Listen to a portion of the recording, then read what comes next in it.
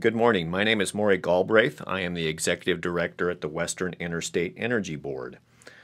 Holly Taylor, Melanie Snyder, David Manning, all at Weeb, helped develop this presentation.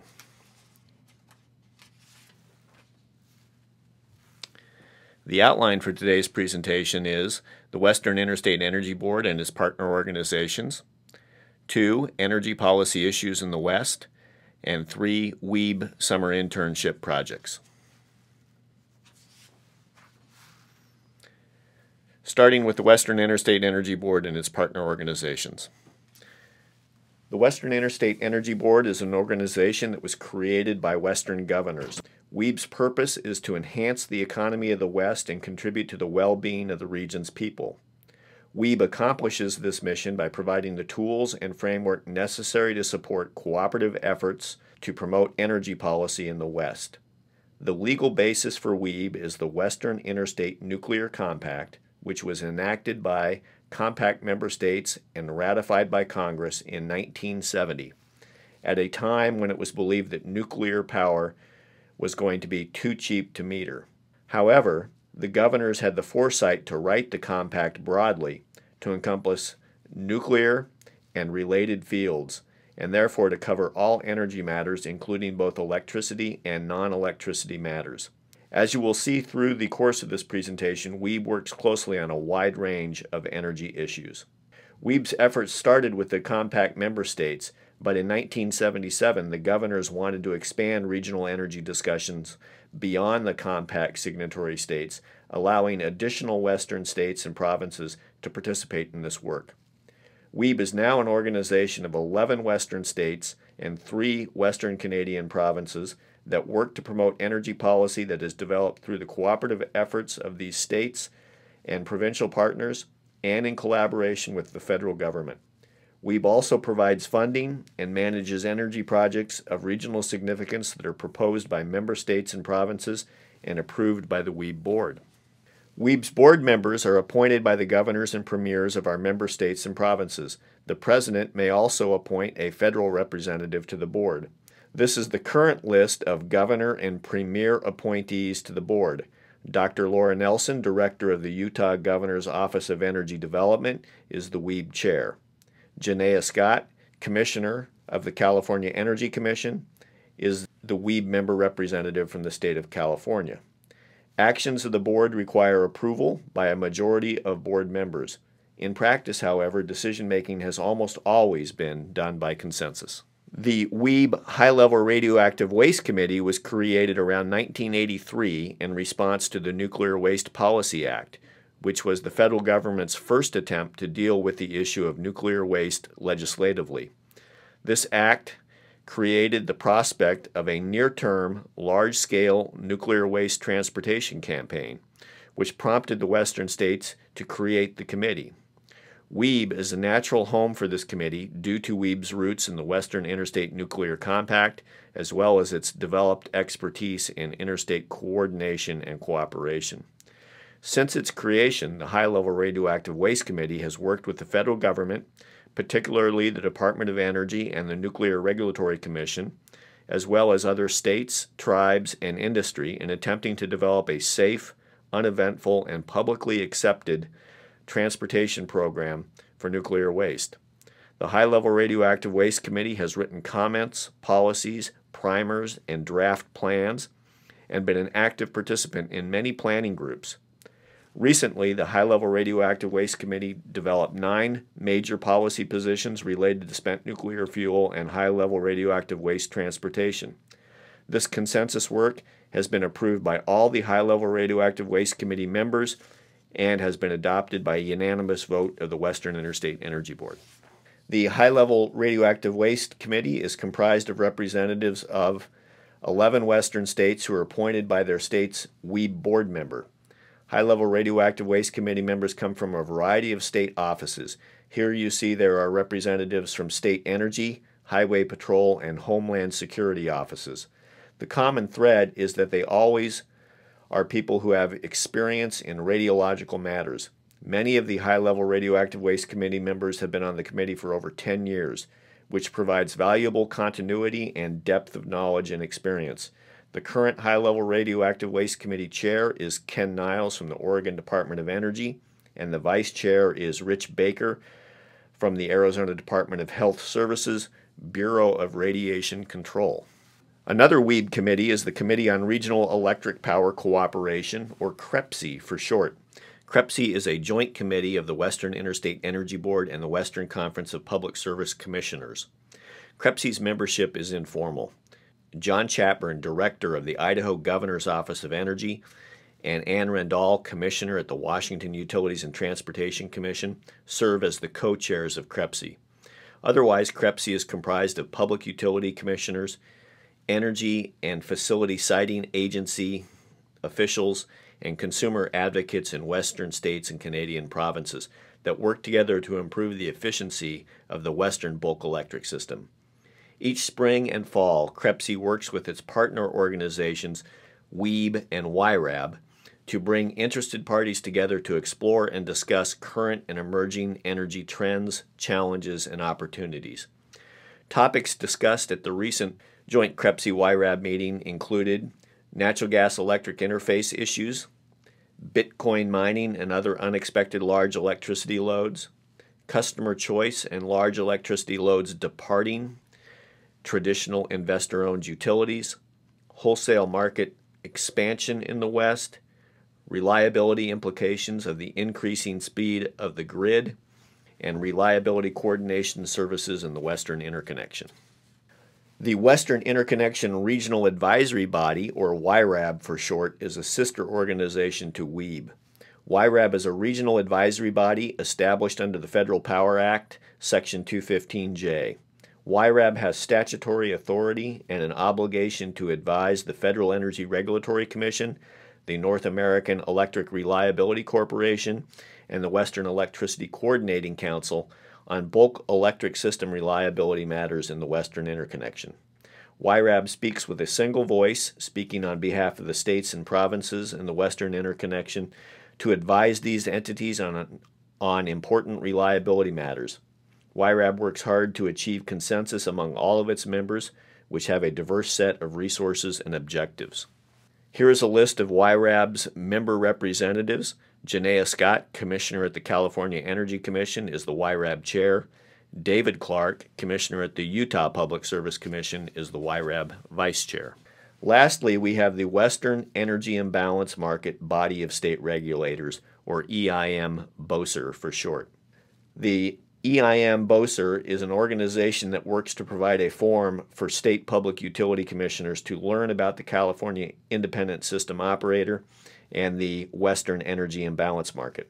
The Western Energy Imbalance Market is a real-time wholesale electricity market that uses security-constrained economic dispatch to serve real-time customers across a wide geographic footprint. CREPC, mentioned previously, was instrumental in the creation of the Western Energy Imbalance Market. A CREPC group initiated a request for information on the technical design of the energy imbalance market, and later CREPC members participated in the development of the energy imbalance market governance structure.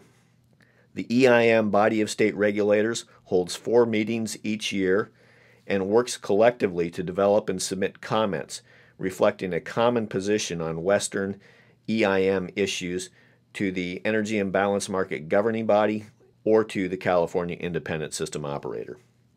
In 2018, understanding that the energy imbalance market is one of the most important region-wide energy issues in the West, WEEB took on staff duties for the EIM Body of State Regulators. WEEB now works to facilitate market-related learning opportunities for and to support the efforts of the EIM Body of State Regulators.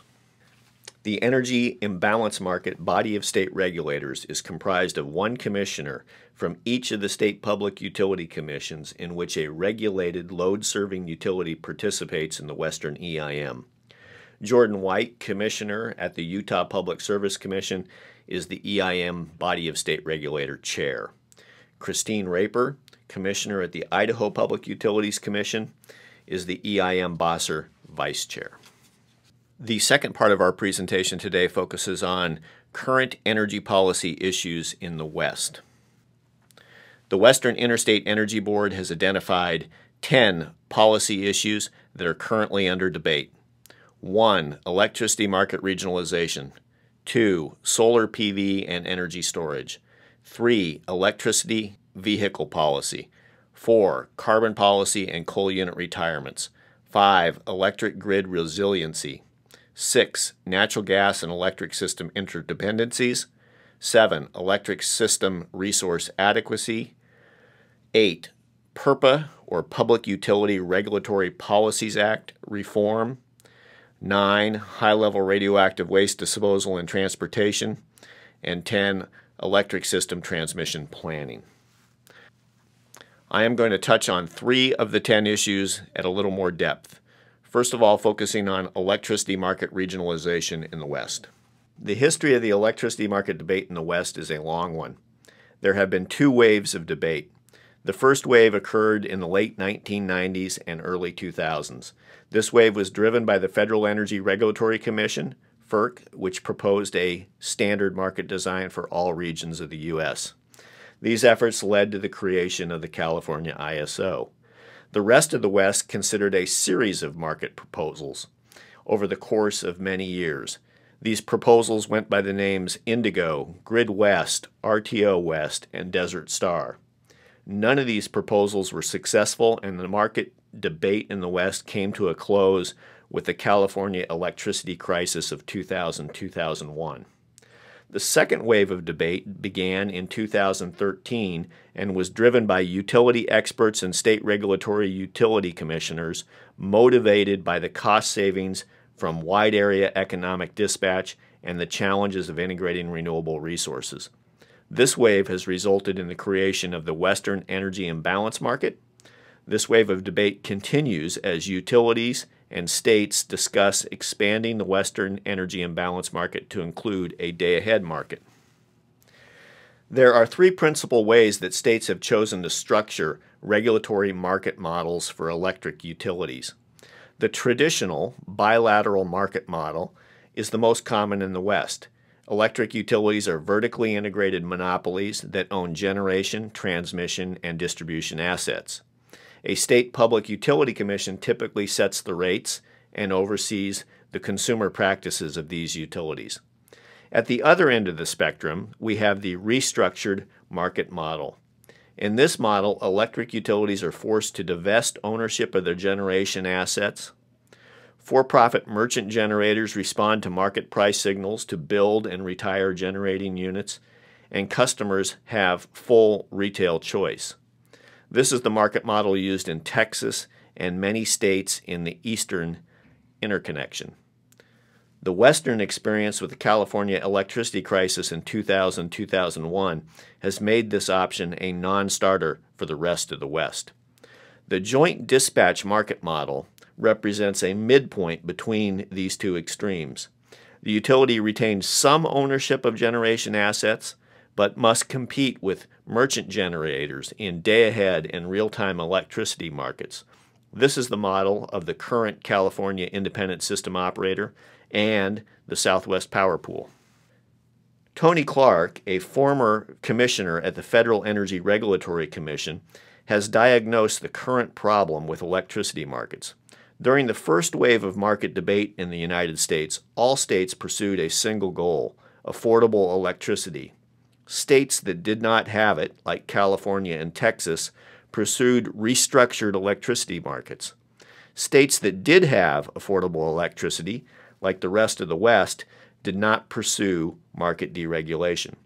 A decade later, during the second wave of market debate, the policy landscape has changed. States are now pursuing multiple energy policy goals: job creation, tax preservation, and politically popular generation.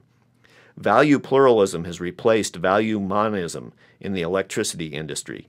Electricity markets were never designed for job creation, tax preservation, politically popular generation, or any other value other than affordable power. States are concerned about ceding control of state energy policy to a disinterested, invisible hand of a competitive wholesale electricity market. But Mr. Clark has also identified one clear success of wholesale electricity markets: security-constrained economic dispatch. The cost savings from this dispatch are significant. Benefits for full-year participants in the Western Energy Imbalance Market during 2017 ranged from $9.9 million to $37 million. The one-time upfront investment needed to upgrade utility energy management systems and SCADA systems were on the order of $3 million. This is a clear success of security-constrained economic dispatch. Expanding the EIM to include a day-ahead market that economically commits or turns on generating assets has the potential to provide similar benefits. Discussions among Western states are ongoing. This brings us to the second energy policy issue I'd like to discuss. There has been significant growth in solar photovoltaics in the West, and it is being driven by a combination of state and local commitments, utility goals, and rapidly falling costs. Clean energy goals are motivating utility-scale solar development, and falling costs are making it more appealing for residential and commercial customers to invest in solar. Additionally, to help address the challenges of more intermittent generation on the system, regulators are designing programs to ensure that energy storage is included in utility planning processes. Solar PV and energy storage will be important to ensuring grid reliability while achieving numerous state, local, and utility clean energy goals. State renewable portfolio standards have been and will continue to be important drivers of renewable growth.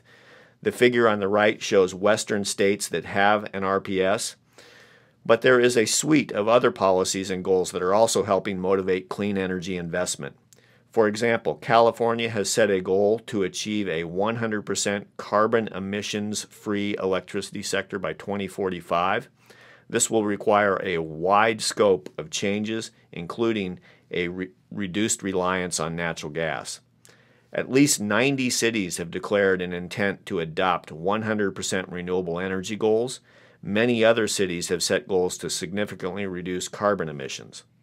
Utilities are also revising their energy plans to reduce carbon emissions. For example, in December 2018, two electric utilities, Xcel Energy and Platte River Power Authority, announced significant emission reduction goals. Xcel Energy stated that it will achieve an 80% reduction in carbon emissions by 2030 and eliminate carbon emissions from its power plants by 2050. Platte River Power Authority approved a goal of achieving 100% carbon-free energy by 2030. These commitments are being facilitated in part by falling solar PV costs. For example, this figure shows that the benchmark cost of a residential solar PV system has fallen from $7.34 a watt to $2.70 a watt in under 10 years. The increased affordability of PV is making it easier for smaller residential and commercial customers to invest in distributed PV. These falling prices, in addition to state and local commitments, are driving rapid growth in both utility scale and distributed solar. To give you a sense of what size systems have been contributing to this growth, the figure on the left shows that over a quarter of solar generation is from distributed systems, such as those on residential or commercial rooftops. And the figure on the right shows that of these distribution-connected systems, over 50% of generation comes from residential installations. The rest of PV generation in the West is from larger utility-scale projects. However, increasing solar penetration can create challenges to operating the electric grid. This figure shows a scenario run by the National Renewable Energy Laboratory simulating a week of dispatch in 2050 with high penetration of solar and wind generation. To integrate the high level of solar generation during the day, shown in yellow, other generators have to follow significant down and up ramps, which is mostly done with hydro, shown in the green color, and natural gas, shown in the brown color.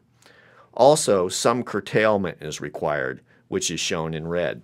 In addition to existing system ramping capabilities, energy storage offers a valuable tool for integrating high levels of solar by balancing intermittency and reducing the severity of the feared duck curve. The figure here shows the investments in utility-scale battery storage increased markedly in 2015, and since then, significant storage development has continued. This growth has been driven by state and utility commitments as well as by the economic value of storage. So how is Weeb engaged in these solar and energy storage issues? Weeb provides technical assistance to states on perceived barriers to distributed PV deployment. There are three main areas where Weeb is offering assistance to states.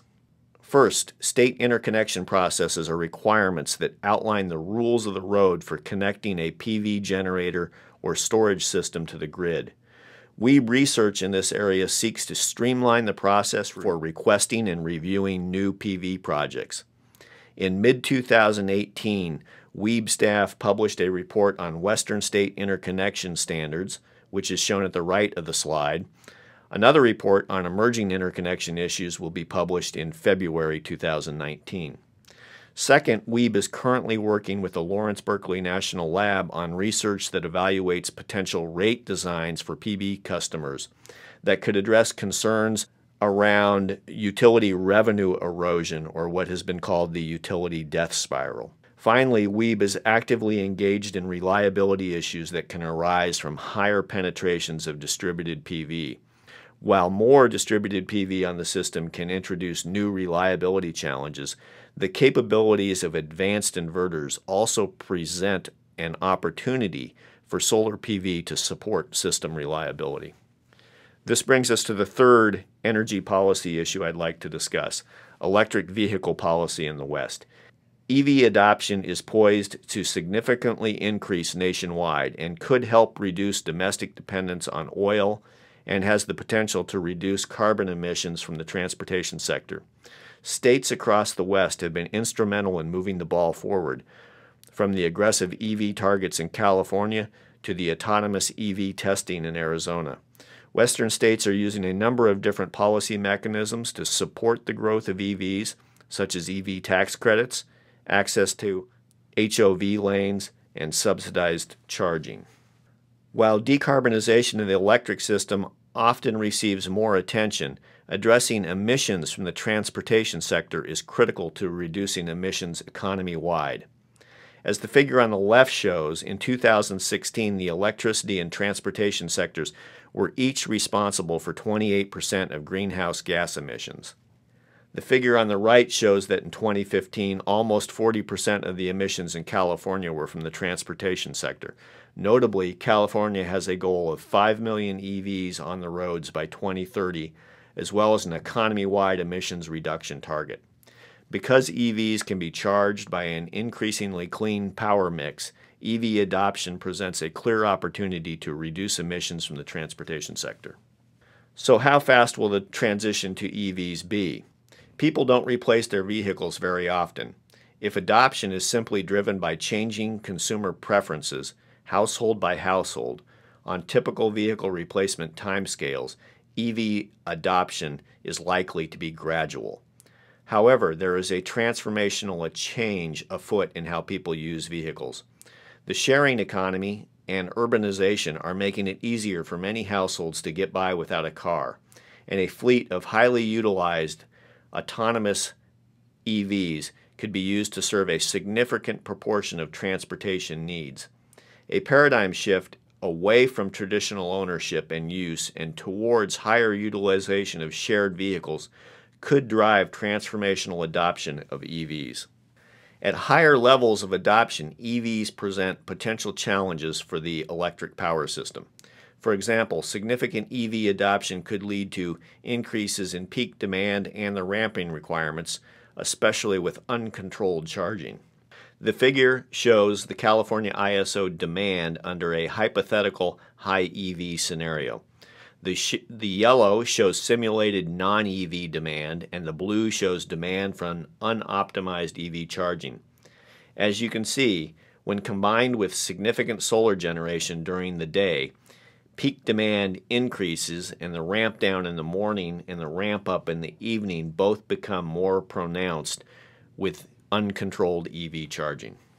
There are a number of potential advantages, however, of high EV adoption as well. If properly managed, EV charging could help reduce system ramps. The figure on the left takes the simulation from the previous slide and then optimizes EV charging behavior, indicated in the blue. The severity of the morning and afternoon ramps is decreased as this optimized charging pattern fills in some of the belly of the duck.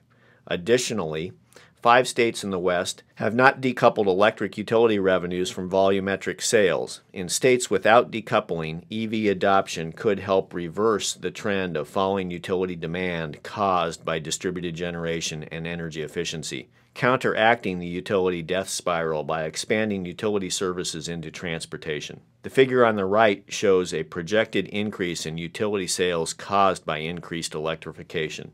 The dark gray bar shows potential growth in electricity demand caused by EV adoption. So what does this mean for the West? Western states have been working both individually and collaboratively to support electric vehicle policy. For example, in 2017, 8 states signed a Memorandum of Understanding to work on a joint EV plan, which includes designating EV highway corridors, expanding EV charging infrastructure, and encouraging EV adoption. This is a state and regional issue well suited for WEEB's mission. WEEB held a detailed panel discussion on issues related to EVs during a regional meeting in 2018 and will continue its engagement around EVs in future meetings and research efforts. This brings us to the third section of today's presentation, WEEB's summer internship projects with Stanford University. In 2017, summer interns completed a project on the role and operation of coal units in the western U.S. In 2018, summer interns completed a project on resource adequacy issues in the West. And in 2019, summer interns will work on priorities for the transportation of spent nuclear fuel in the West. I will summarize each of these projects and describe their components. In the summer of 2017, Stanford interns used the Environmental Protection Agency's Continuous Emissions Monitoring System data to identify changing patterns in coal unit operations in the West. The figure on the left shows the operation of the 2 generating units at the Centralia coal plant in November of 2001. This figure shows a typical baseload generating pattern. The figure on the right shows the operation of the same 2 units in November of 2016. The pattern on the right shows a much more variable operation of the 2 units. Having identified changing operations at specific coal units, the students turned their attention to the entire Western coal fleet. In 2001, there were 95 coal units operating in the western United States. This represents 34,675 operating days of coal units. The students used machine learning techniques to determine the percentage of unit operating days spent in different operating patterns. For example, the largest picture in this figure on the left shows that 52% of the operating days in 2001 were in baseload mode. Moving to the middle of the figure, 9% of the operating unit days were in shutdown mode or zero output, and the remaining 39% of operating days were in variable patterns. This figure shows the same analysis of the Western coal fleet in 2016. You will see that baseload operation has decreased from 52% in 2001 to 22% of unit operating days in 2016. Unit days of shutdown increased from 9% in 2001 to 21% in 2016, and variable operating days increased to 57% of total unit operating days in 2016. The students presented this analysis to Western policymakers and regulators in a final webinar. The Western Interconnection Regional Advisory Body used the students' analysis in written advice it submitted to the U.S. Department of Energy and the Federal Energy Regulatory Commission on electric grid resiliency issues. Again, to summarize, the key findings of the 2017 summer internship were that baseload operations decreased from 52% of unit operating days in 2001 to 22% of unit operating days in 2016. Since 2011, the majority of coal units have spent less than 30% of their days in baseload operation. Offline operation increased from 9% of coal unit operating days in 2001 to 21% in 2016. The student's webinar is available at the link provided. Finally, the success of this summer internship led to a collaborative effort between the Western Interstate Energy Board and the Stanford Bits and Watts program titled the Western Interconnection Data Analytics Project. The WIDAP project uses the EPA's Continuous Emissions Monitoring System database to provide public information regarding the electric generation and emissions of all the coal and natural gas units operating in the West since 2001. The link to the WIDAP website is provided on this slide. This brings us to our 2018 summer internship project with Stanford University titled Resource Adequacy in the West. In 2018, summer interns prepared 2 reports, one titled Resource Adequacy in the West, the current state of affairs and ideas for the future, and the second titled Resource Adequacy in the West, a proposed information sharing framework. The current affairs report summarized the basics of resource adequacy. The figure in the top left shows these basics. The column labeled load shows forecasted peak load in dark blue. Utility planners add a planning reserve margin of 15% shown in light blue. The height of the 2 bars is the target level of resource capacity needed to keep the lights on for this hypothetical utility. The column labeled physical capacity shows the capacity of existing resources. The utility has a reserve margin or surplus capacity of 25%. In this case, the utility is deemed to be resource adequate. Many utilities in the West have started to rely on market purchases to meet their resource adequacy requirements. The chart on the right shows PacifiCorp's reliance on market purchases, the aqua wedge second from the top, to meet its resource adequacy requirements. The strategy of relying on the market can be a good one, low cost and reliable, if the purchases are supported by other utilities in the region.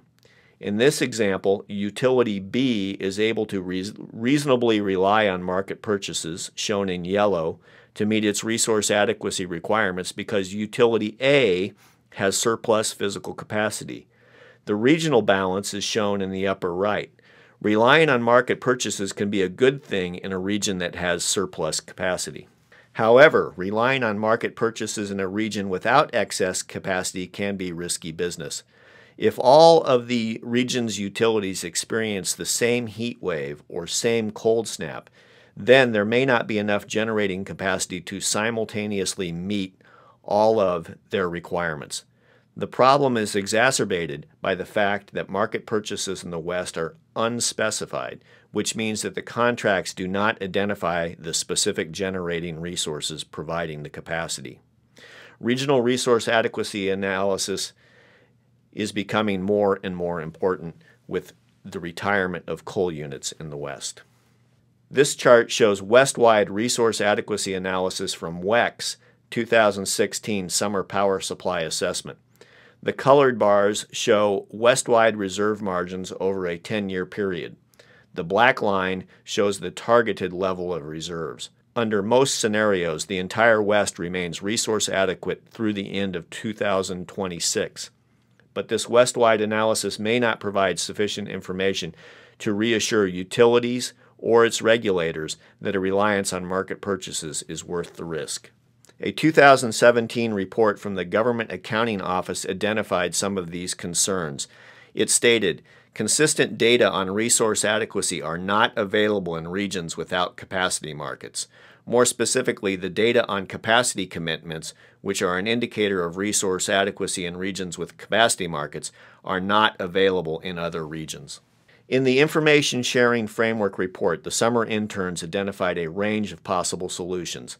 The best solution would establish a regional entity with authority, rigorously estimate regional peak load, identify resource adequacy gaps, determine resource adequacy need, and run sub-regional bidding processes for load-serving entities. The best or perfect world solution is likely to be highly controversial due to the authority structure and the intensive data requirements. The student interns proposed a second best solution that would share information, aggregate utility load forecasts, identify regional reserve margins, document assumptions and methods, and provide publicly available reports on resource adequacy in the West. Key findings of the 2019 summer internship include that there is skepticism about reliance on market purchases because there is no identification of the physical generating resources. There is skepticism about the single utility approach to resource adequacy because it results in a costly regional overbuild of capacity. It determined that the current trade-off appears to be between too little reliability and too much cost, and that a potential solution is improved analysis and information sharing. The student's webinar is available at the link provided. This brings us to the 2019 Weeb Stanford University Summer Internship. This project focuses on bringing together information about spent nuclear fuel generated by commercial power plants into an easy-to-use database that can then be used for policy development and transportation planning by interested stakeholders. Some background. Nuclear power reactors generate electricity by harnessing nuclear fission, the same power that creates some of the destructive force of atomic bombs. Once the fuel in a nuclear power reactor is spent, as in no longer able to fission, it is removed from the reactor and replaced with fresh fuel. However, the spent nuclear fuel is now highly radioactive and must be separated from the living environment in order to protect against the potentially destructive effects of that radioactivity. This separation currently is done by putting the spent nuclear fuel into what's called dry cask storage, encasing the fuel in large stainless steel and concrete containers, which typically live right next to the nuclear reactor the fuel was removed from. Plans are in rather slow motion, though, to move the spent fuel to either a consolidated storage space like the current storage spaces, but with all of the fuel moved away from the reactor sites and living together, or to a permanent repository where the fuel would be isolated from the living environment theoretically forever. The movement of the spent fuel to a centralized location would require a large-scale transportation program of unusual complexity due to the special nature of the radioactivity. Here is a map of some possible routes that would take spent nuclear fuel to a proposed permanent repository in Nevada. The black and yellow symbols are the commercial nuclear power plants. The red lines are proposed truck routes. The purple lines are proposed rail routes. This gives a sense of the scale of the spent nuclear fuel transportation campaign. Up to 46 of the 50 states would have shipments pass through their borders. In transportation planning, selection of routes is just one of the many factors that must be considered. Routes are a key consideration for the states, however, not only because they guide where resources must be allocated for training and other preparedness activities, but also because states want to have a say in which cities and counties the fuel passes through. Note the 4 nuclear power plants in California, particularly the southernmost one. This is the San Onofre Nuclear Generating Station, or SONGS, a source of heated debate over the spent fuel stored there since it permanently shut down in 2013. Many people near SONGS would like the spent fuel removed as soon as possible, fearing the risks of earthquakes, rising sea levels, and other potential dangers. People who live in communities along transportation routes far from the spent fuel storage sites, however, are often not as keen to see the highly radioactive materials start moving through their neighborhoods. States must balance the concerns of citizens like those who live near SONGS, as well as those living in transportation corridor communities, in forming spent fuel storage, disposal, and transportation policy. This is a table that aggregates some of the data that the Stanford summer interns will be working with. When a nuclear power reactor is commissioned, the utility signs a contract with the federal government in which the Department of Energy agrees to take the spent nuclear fuel generated by the reactor. As part of this contract, utilities must report to the U.S. Energy Information Administration, or EIA, specifics about their fuel, including its weight, its uranium enrichment, the reactor type, and when it is put in and taken out of the reactor. Here we see a count of the total number of nuclear fuel assemblies, which is one large fuel unit, that have been removed from reactors between 1968 and 2013. We also see the amount of fuel that has been removed expressed in metric tons of uranium, almost 70,000 metric tons in 45 years. This reported information about spent nuclear fuel is available to the public upon request from the EIA. It is emailed to requesters in Microsoft Access format, which, although a convenient way to send large data files, is a clunky format unfriendly to manipulation and analysis. Our Stanford summer interns' first goal will be to put the large data set into a form more suitable to analytic queries and policy guidance. Once this first goal is achieved, the interns will work with Weeb staff and the High-Level Radioactive Waste Committee to tease out some of the implications of the spent nuclear fuel's characteristics. Characteristics include the spent fuel's age, its radiological heat, its geographic distribution. The later is particularly relevant in regards to the routes the spent fuel will take to its destination, that vital consideration previously mentioned. Whether or not the federal government or private entities end up conducting the actual spent fuel transportation, the states will need to be intimately involved in planning and operations. Not only must the program be near perfect technically, it must be regulatory sound, politically supported, and publicly acceptable in order to succeed. Having accurate information about spent nuclear fuel and useful tools with which to analyze the information can greatly aid the states as they help shape and run this complex program.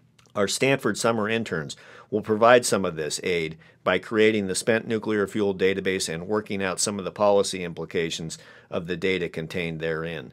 The interns will conduct a webinar to share their work widely, not just with state representatives, but also with some of the many stakeholders interested in nuclear power, nuclear waste, and hazardous materials transportation. The Western Interstate Energy Board office is located near the state capitol in the heart of beautiful downtown Denver, Colorado. At Weeb, we strive to provide our interns with a quality, mentor-led experience, providing our interns with opportunities to explore current energy policy matters, to produce relevant work products, and to present their work to state regulators and policymakers. Thank you for viewing this presentation. We look forward to future collaborations with Stanford University and their summer interns.